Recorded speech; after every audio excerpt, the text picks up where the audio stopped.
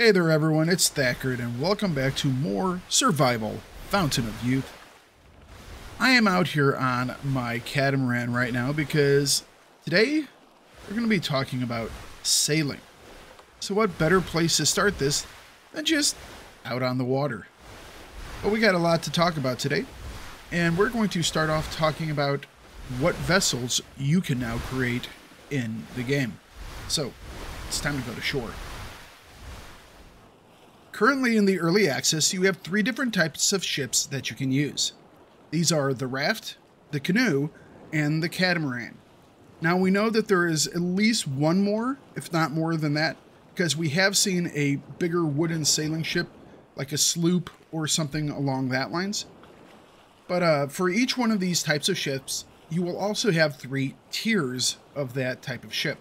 And that is what we are going to talk about right now. First off, we can build a raft. This has 3,000 durability. It comes with a spot to fish. It comes with a basic bed of leaves. And to build it, it takes 2 common logs, 2 long sticks, 2 liana rope, 5 narrow leaves, and 1 processed hide. But this won't keep you for long, so let's wander over to our next dock, and we will look at the improved raft. So this has 3,500 durability, and the basic bed of leaves has been made into this nicer one. And we have also gained a box in which to store some stuff. Now if we want to build this, it's going to take us 4 small sticks or 3 long sticks to upgrade from the basic raft to the improved raft. Now let's take a look at the final raft, which is the solid raft. It has a durability of 4,000. Once again, it has a couple upgrades here, including the box, which is now like sealed and insulated. This way we can keep food in there and it won't go bad as quickly. We also have this basket. This is an awesome thing. This is for hauling logs and a variety of other things, but primarily logs.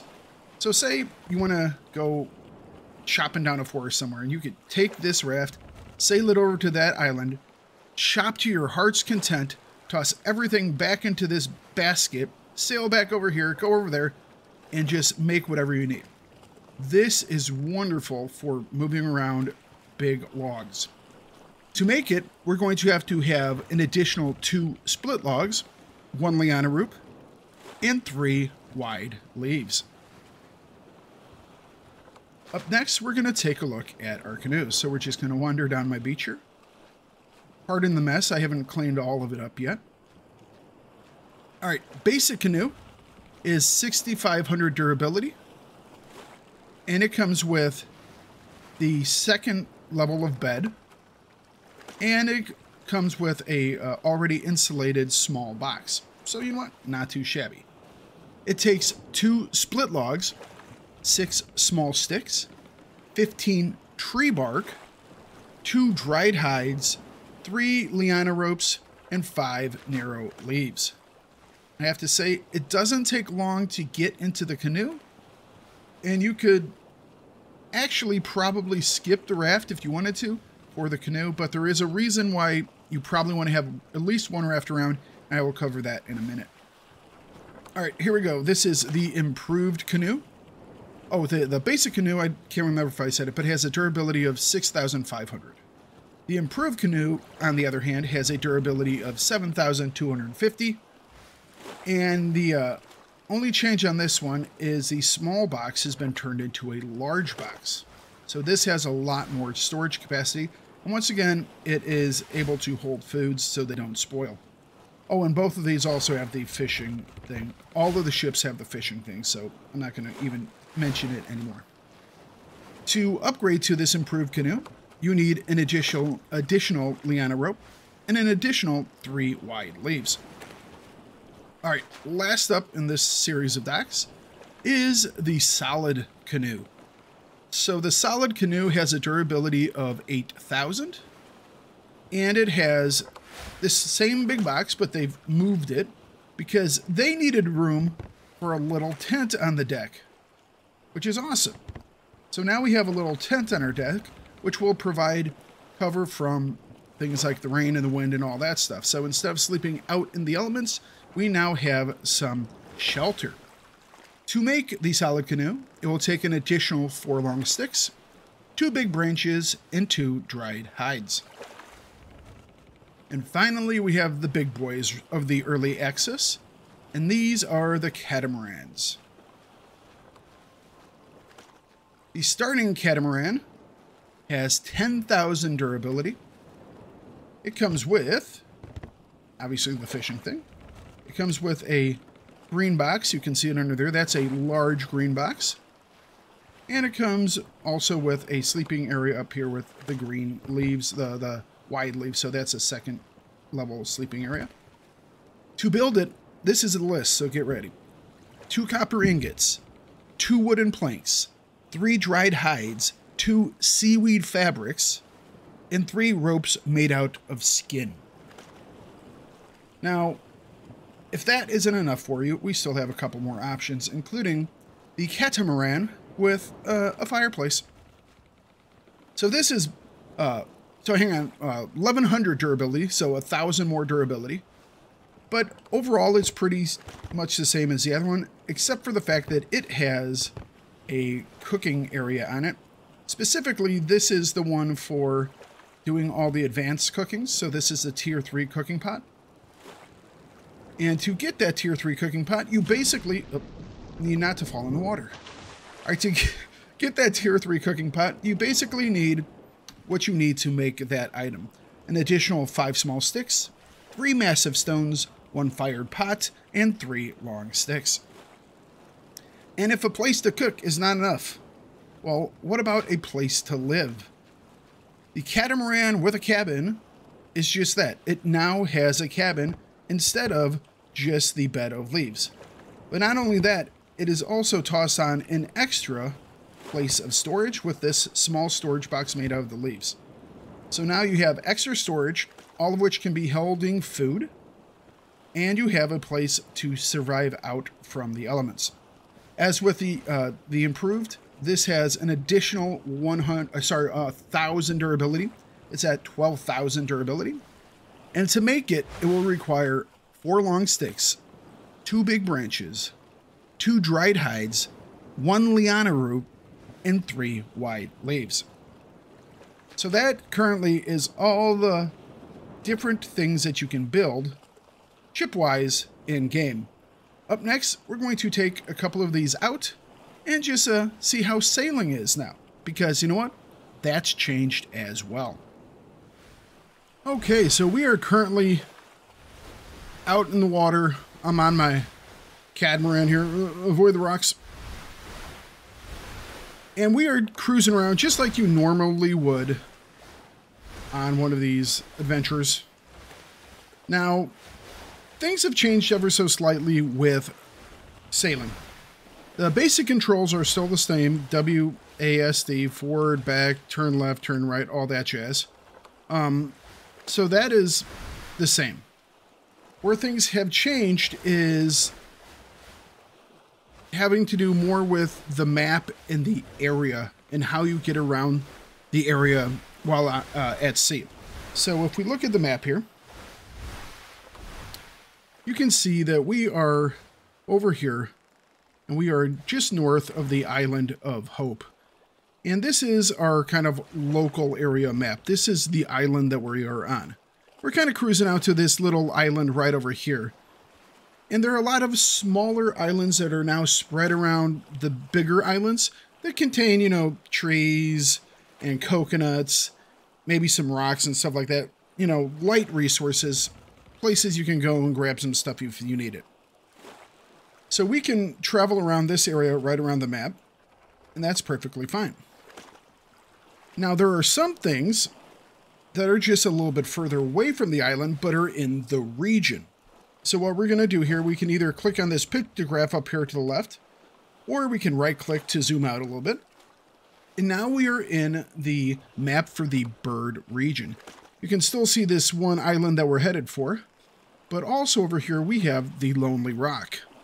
It's nice, interesting rock formation, part of the story stuff a little later on. So we're going to kind of cruise through this area And you can cruise anywhere you want to inside of the region. It will allow you to go from one area to another. So this is that small island I was talking about. And we could go over there and we could pick up some coconuts or something if we wanted to. But we're going to turn away now. We're going to start headed towards the Lonely Rock out here. Now, the Lonely Rock is actually its own little area inside the region. So once we get close enough to the Lonely Rock, if we will look at our map, it will change from us being at the Island of Hope, which we're still at, to us being by the Lonely Rock. So there are multiple small map areas inside of the regional map area now. And you can sail to any of them without doing anything special. There's no more clicking or opening the map and then clicking on a target and then just watching your ship slowly inch across with a little dotted line like it's making progress. All the while you're staring at these 3 bars at the bottom of the screen that are emptying out insanely fast, and you're going, oh geez, I didn't bring up enough food, I'm gonna die, and then I'm gonna have to start all over. Sailing is a lot more forgiving now, especially with your resources that you're going to use. You get places a lot faster, especially in your own region. So here we are, like I said, in our own region, but once again, now we're in the local area of the Lonely Rock. You can zoom out to the region and you can see, here we are, Lonely Rock up here. A couple of other things in this region, but you know, not to give anything away. Well, what if, say, we want to go to some larger islands? Like I said before, you would open the map and you would click on a thing and you would watch yourself die as you slowly made your way across the ocean. Not the case anymore. We're going to right-click one more time, and this will kick us out to the global map. Currently, we are in the bird region. We all know why it's called that. We are going to be going to the buffalo region. I'm going to let you guys figure out why it's called that. So if we click on the buffalo region, we will see all this stuff in here. We're just going to go to this travel point right here. This is just like if we were to sail to that area. Now, to unlock the ability to travel to a different region, you must first do one of 3 things. The first thing is you have to create... the first thing you can do is get through the story to the point where you can open up that region. The second thing you can do is find hidden pieces of ancient maps that will tell you about the next region. So far, there have only been 5, so I'm assuming you're going to have 5 pieces that you will need to find. And lastly, you can get to a new region if you create a certain vessel. In this case, you could go to the next region as soon as you create the canoe. Okay, so here we are. We have arrived in the Buffalo region, as you can see. We're going to cruise over here to Copper Island because there's more to say about getting around and traveling on the high seas. So yeah, this is the Catamaran. This thing is quite nice. And I already have a little base out here on what is called Copper Island. This is one of the very first locations you're going to head to once you leave the region, the bird region. But there are also a couple of other islands over there. You have the Windy Island and you have the Red Island. But we are going to come over here and we are going to head over to this dock that I have at my little satellite camp on Copper Island. Oh, look at that, a bird. Just in case you guys thought you were rid of him. Nope, not the case. All right. So here we are. Like I said, it's a little satellite base here on Copper Island. This is where, not giving too much away, this is where I mine copper. Hence the name. It has some copper here. So, not big giving that up. The other way that we can travel is if we hop on our ship here. All right, we'll hop on our ship. We'll hit F to take the helm. And then we are going to hit E to sail away. And this is kind of what you did before. The difference is now is you can now fast travel to any docks that you have created on any island. So here we are on Copper Island. What we're going to do is we're going to click over here on the Windy Island. It's going to take us 41 minutes. That's less than our normal duration because we have a super fast catamaran. We're going to click here. And now we are at the dock we have created over here on the Windy Island. So this allows you to go to and from islands if you wish, obviously. You know, it's super fast, like, so you can go and like grab some resources, come back, and do what you need to do. Now this will also allow you to switch between regions. So we're going to take the helm. We're going to say sail away. We'll zoom out the map, and now we'll click on the bird region. Then we'll click on the Island of Hope to zoom in. And what we're going to do is we're going to bring it all the way back to where we park this catamaran at this little dock over here. So we're going to click here. It's going to take us 2 hours, which is a lot faster than 5. I'm telling you, catamarans are awesome. And this will put us basically docked right where we first started this voyage at the catamaran dock. So that's the new way of fast traveling between the different areas. And obviously you need to ship first because you need to get to an island and you need to build a dock on that island. So you can't just fast travel to anywhere right off the bat. You have to get there and you have to build the infrastructure that allows you to do the fast traveling. So we are once again, park. Oops. Okay, we're once again back on the Island of Hope over by my little house. And so this is where we are going to end this episode, guys. These are all the different changes that have come from the new boats and the new sailing mechanics. Oh, hang on, we're not going to end because I wanted to tell you which one of these boats are kind of my favorite. If you are doing harvesting of resources, and this is a big thing here, the catamaran has this log basket container thing, as does the tier 3 raft.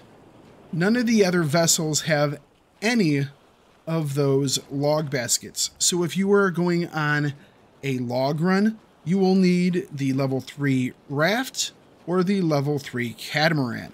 And the level 3 raft is actually a really nice one, especially for just around here on the Island of Hope. But this will be the last thing, and I want to show you off my favorite boat, and it's the level 3 Canoe. And it's because this thing is quite fast. I mean, this is it going in reverse, okay? This thing is so fast that it can do things that you probably should not be able to do in game. We're going to pick up a lot of speed here, and then we are going to intentionally capsize ourselves by turning our boat so incredibly fast that we roll ourselves over. And with that,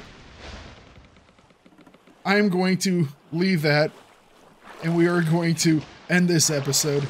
Like I said, these are all the changes that have happened with the ships and with the maps. I hope you enjoyed it and got some information out of it. If you have any questions regarding these vessels or the new sailing changes, please ask them down below. If you have a question about Survival Fountain of Youth that is not related, or if you have suggestions for a future video of what you would like me to cover, make sure you leave those down below as well. And as always, please guys, give this video a like and subscribe to the channel, because I'm making these videos because I think you all will enjoy it. By doing the likes and the subscribes, I will know that this is content that you guys want to partake of and learn from, and I will continue making it. So, thank you guys very much, and you guys have a wonderful time on the Island of Hope, or the Copper Island, or any of the other islands in Survival Fountain of Youth.